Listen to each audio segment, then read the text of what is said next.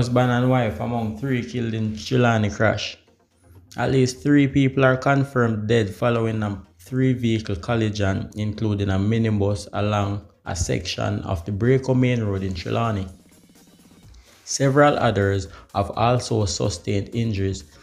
That's according to the head of the Public Safety and Traffic Enforcement Branch, Assistant Commissioner of Police Gary Mackenzie.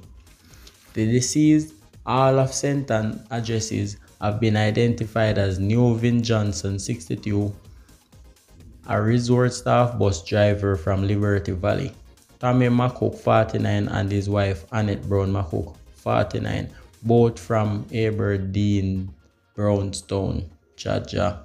Sad news, eh? Mr. and Mrs. Brown met them demise in a traffic accident. Yeah, man. Reports are that Tommy was reportedly transporting his wife home from dialysis treatment in his Toyota IS at 1:30 p.m. when in an attempt to avoid a collision with another vehicle. He lost control of his vehicle and collided head-on with a Toyota Coaster that was carrying employees to work at the Ocean Coral Spring Hotel in Trelawny. Jaja, rough, you see it? People I got work, people I go home, whole heap of accident, road rough, whole heap of something on the road. Yeah, man, people, so if you have to use the road carefully. Earlier this year, I lost a friend, and I tell you, if love could have bring back that little juvenile, him there with we. People, take time access the road.